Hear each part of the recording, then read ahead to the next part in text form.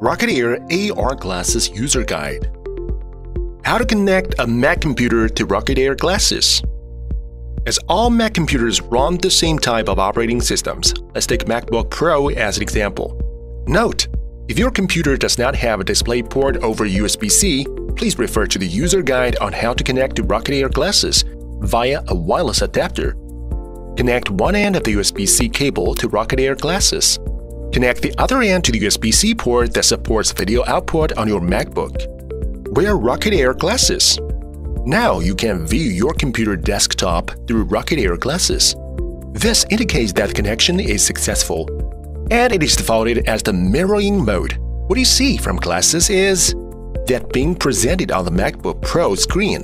If you want to use Rokid Air glasses as an extended display, select System Preferences. Select Displays. Select Arrangement. Unselect Mirror Displays. Two blue displays will appear. The one with a white stripe on the top is the main display. Click one of the blue displays. A red border appears around the display. Select and drag it to the place where you want it to locate. Then you can drag a program to Rokid Air glasses and enjoy a multi-screen experience.